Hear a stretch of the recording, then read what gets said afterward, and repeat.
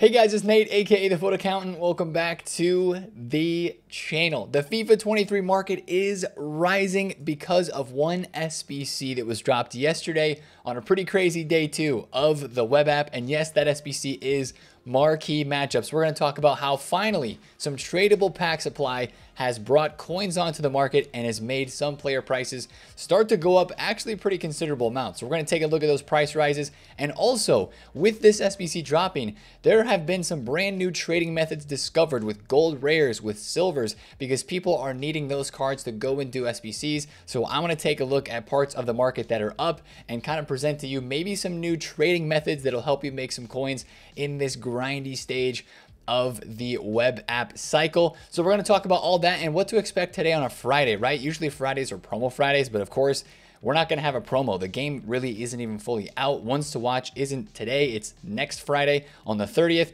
So what can we see today? I have like one idea for that. It might start to get really quiet. That's the only problem. We'll talk about that. And of course, some really interesting information about weekend league rewards. Yes, I know that's also a few weeks away, but weekend league rewards are technically in the code of the web app. I feel like not a lot of people are talking about that after all the crazy market stuff and marquee matchups that was going on yesterday. So we're going to cover that quickly at the end of this video as well, some FIFA 23 news. But if you're excited to learn why the market is rising and talk about another day on the web app, hit the thumbs up and of course subscribe if you're new. Let's go into detail about how marquee matchups drove prices on the market up, and let's take a look at some price rises right off the bat. And Nkunku, right? This is why in the past day or two, I was telling you guys to hold some of these big value cards that maybe you had packed, right? And Nkunku was like 35,000 coins yesterday. And even on day one, on Wednesday of the web app, he is now 65K, and he's not the only card that's rising. These cards that are rising, and a lot of the cards that are going up in value right now are the ones that people knew were way too stinking cheap for their own good. And we knew they were going to go up. It was a matter of when, not a matter of, you know, like, were they going to go up or not? But look at some of these prices that have gone up, right? And Nkunku is 65K. I looked him up on FutWiz. By the way, FutWiz has these like sold prices now. FutBin and FutWiz now both have prices up for the big market. But you can see here on FutWiz, they've got like a sale by sale kind of like a log for the Nkunku prices. Yesterday around 6 p.m. content, Nkunku was 38K. 39,000 coins. It took about an hour, but he started to rise. You can see 41K, 41, and then all of a sudden he's just shooting up 45, 50,000 coins, 55K, and now he has 60,000 coins, continuing to rise as people are getting coins from doing the marquee matchups SBC. And this is what we were waiting on. This is really what we were hoping to see, something that would give out some tradable supply, because when packs have tradable rewards, the market gets a little bit richer, especially in this stage of the game when there's so little supply and people just need coins. This is how they can get coins pretty easy, because also this SBC is stinking cheap. It is 6,000 coins to do all 4 segments. You get a tradable 25K pack, you get a tradable small prime gold players pack, a prime mixed players pack, a small electrum. Like, these are some really, really solid packs. They're very easy to do.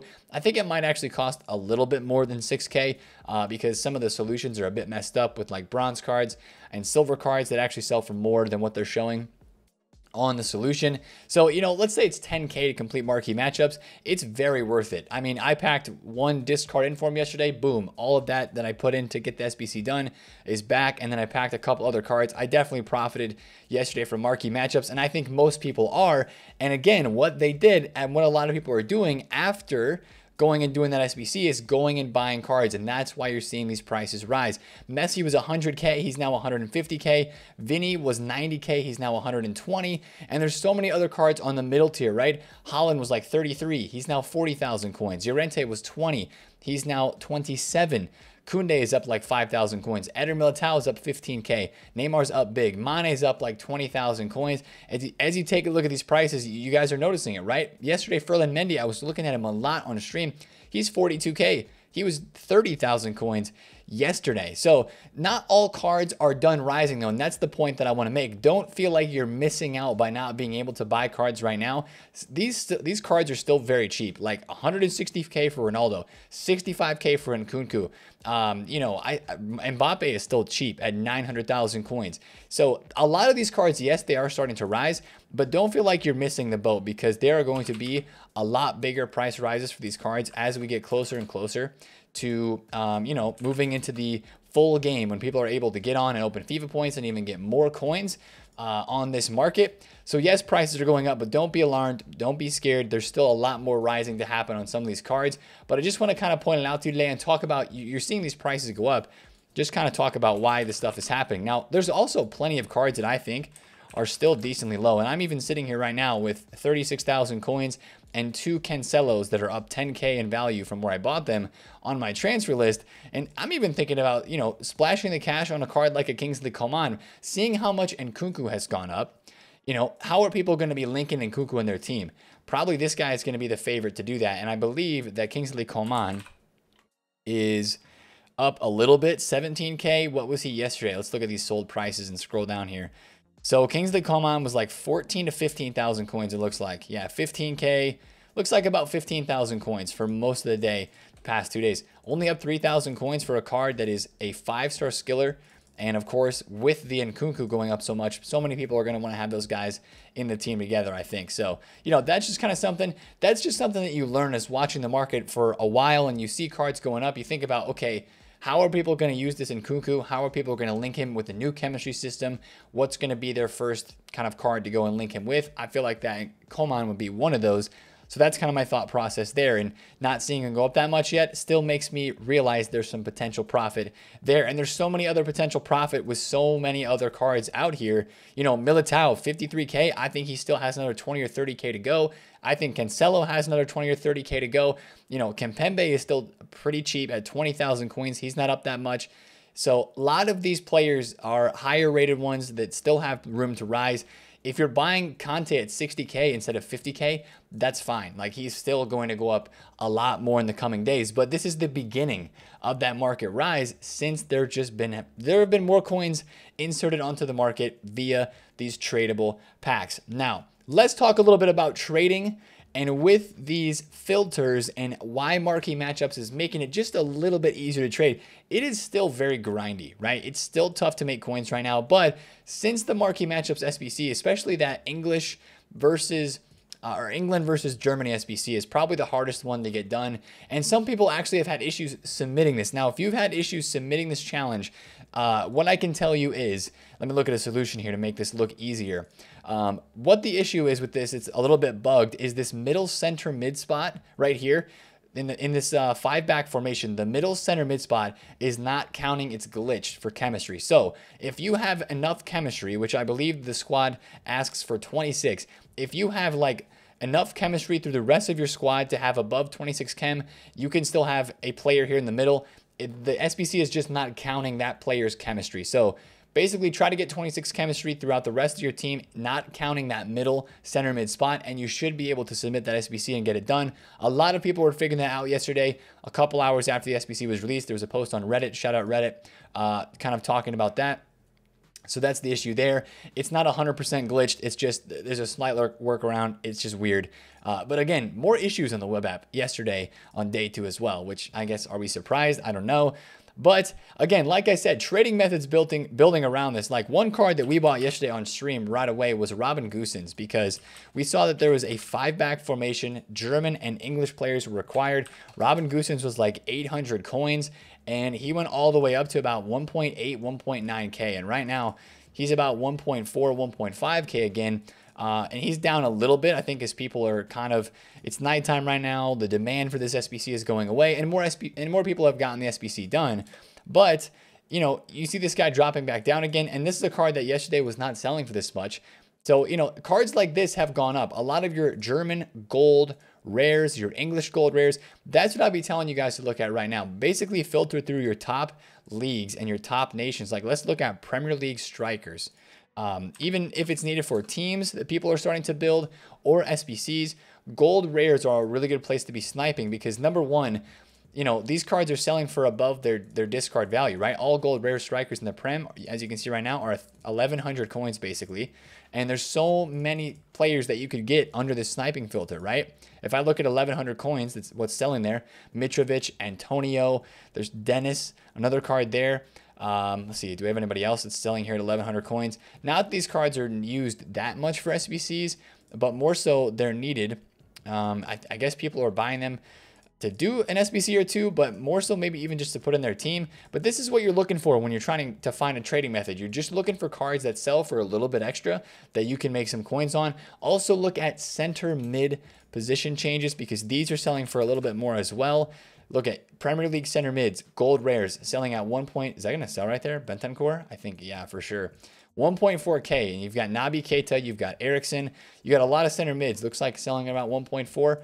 Again, these are great sniping filters because there's so many Prem center mids that people are packing. So, like we said, with these tradable pack rewards, that just means there's going to be snipes popping up on the market, and that's why working these sniping filters for gold rares is going to be profitable. It's still a grind, right? Because you're like, okay, Nate, I'm sniping these cards at like 1K and then trying to sell them at 1.4.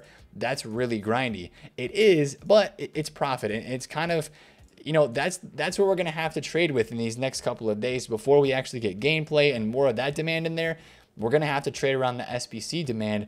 And whenever SBCs are dropped, especially if they have tradable rewards, you're going to want to look for the requirements of those to find cards that continue to go up in price because people will be buying them for sure. Now, also, there are silvers that are moving on the market decently well. Different nationality of silvers, like, you know, they don't move that much.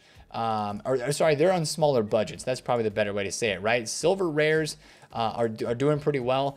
They sell a little bit better than silver commons. You can see like silver rare strikers sell for 900 that are French here.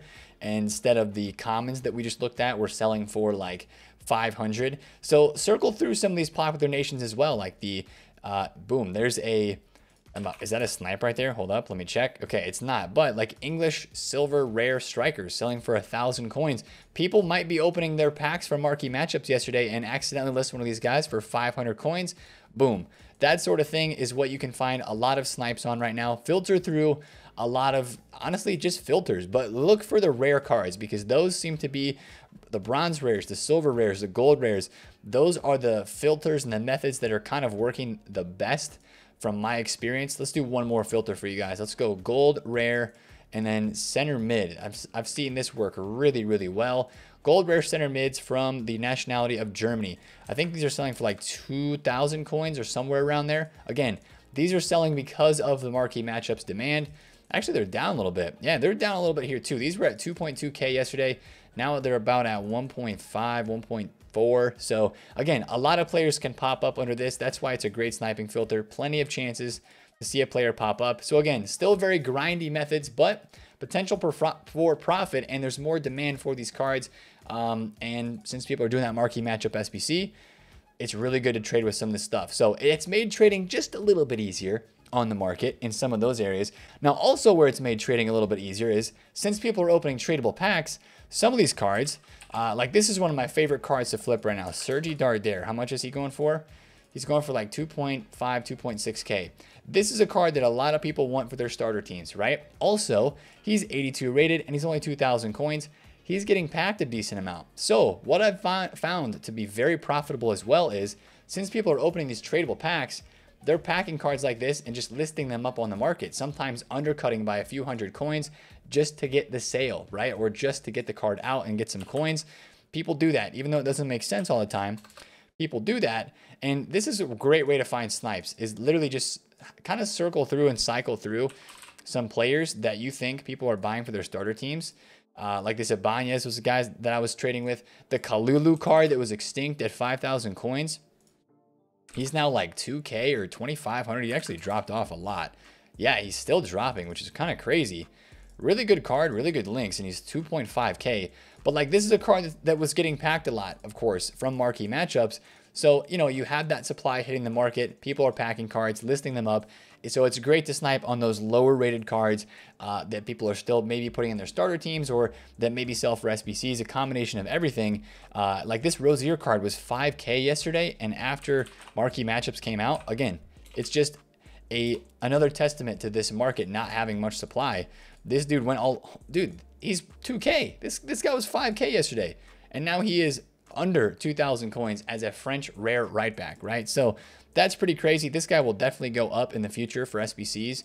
because he's like one of the only French rare right backs that's really cheap. That's something pretty good to notice. And again, we're going to start to learn stuff like that as we get more and more SBCs released on this game. Like today, we learned about some English cards are going to go up, gold rares. And again, as you're trying to snipe cards and figuring out what people, and maybe you're looking for some sniping filters as well, remember what the formations are in these SBCs, right? That, like I said, we went to Goossens right away after the England versus Germany SBC was dropped, because in this SBC, there's a left wing back and a right wing back formation, and Goossens is a left wing back by default position. It's all about those default positions because the position change cards are about 2,000 coins a piece, so people aren't using them too much or going and buying them too much. They go up and they move a little bit in price, but it's way easier if you just buy the player in that exact position. So that's why you see some of those cards move on the market. So hopefully that's pretty helpful, because I know a lot of us are still trying to grind and make coins, and you know, it's tough still. I'm not going to beat around the bush. It is very tough to make coins still on the market. The flips are small, they're hard, they're tough, but it's worth the grind. And this SBC yesterday gave us more opportunity to make some coins. Last thing I'll show you with making some coins, just finding random golds to snipe. Check this out. Players, FIFA 23 players on Footbin. Let's search by all gold rares. And then we're going to go to price, minimum price, 1,000 coins. And then we're going to filter by price. And then you're going to click the price button twice. So you see all these cards that are selling at 1,000 coins. All of these guys are getting packed so much from, oh, okay, Footbin Air, nice. Again, Footbin Air, that's weird. I did this like 2 minutes ago and it wasn't doing that. But all these cards are getting packed a lot from the marquee matchups, SBCs, and people are selling them, right? But you can go through this list, and when it lets you, go to the next page, I guess. And then you can find cards that are selling for over 1,000 coins, and maybe go to and try to find some sniping filters, or just try to snipe these cards individually. So I know it's a lot of talk about marquee matchups, a lot of talk about the market, but high tier player prices are rising because people are just getting more coins, and they're going and investing in these players because they know they're too cheap and they know that they're going to rise. So that's why those prices are going up.